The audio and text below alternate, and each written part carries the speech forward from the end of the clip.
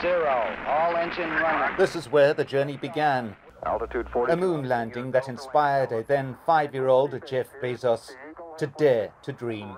And it's no surprise that the launch of the New Shepard is planned for the 52nd anniversary of the Apollo 11 moon landing. So he definitely wants to tie the legacy of his new company to the sort of aura and the mystique of the accomplishments of NASA during the space race.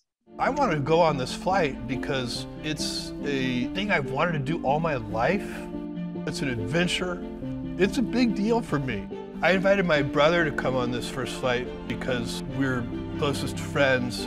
I really want you to come with me. Would you? Are you serious? I am. Oliver, is this your first look at the... Joining the Bezos brothers aboard the New Shepard will be an 18-year-old teenager, Oliver Damon, replacing the original, unidentified winner who paid $28 million at auction and who's given up the seat because of what is said to be a scheduling conflict.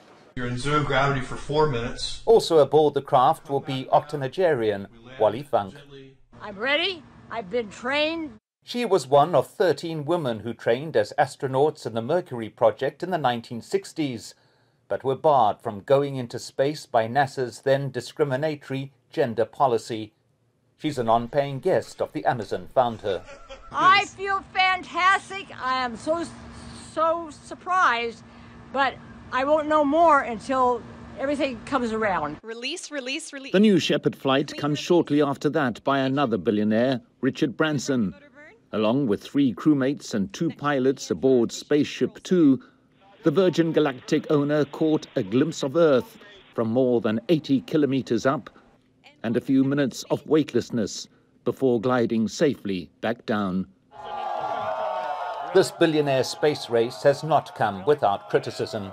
What about the climate impacts of their business empires? What about income inequality and their problematic wealth? There are real questions about whether or not these rocket companies are that shiny object meant to distract us from the wider impacts of their business empires. But above all, these flights represent a culmination of one of the most intense processes of privatization the world has ever seen.